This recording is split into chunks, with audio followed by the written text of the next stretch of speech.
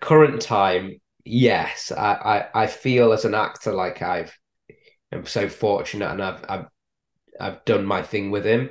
Um, but that at the same time, you know what it's like with Doctor Who. Like you can blow a character to shreds, and you'll still find some way of coming back.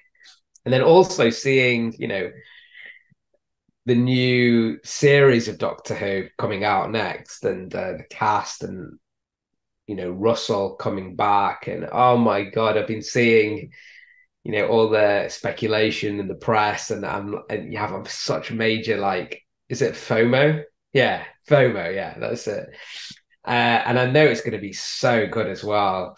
So I think it's good to maybe have a break from it, and then if I was to maybe get asked to come back, I think I'd inject a new kind of lease of life into it.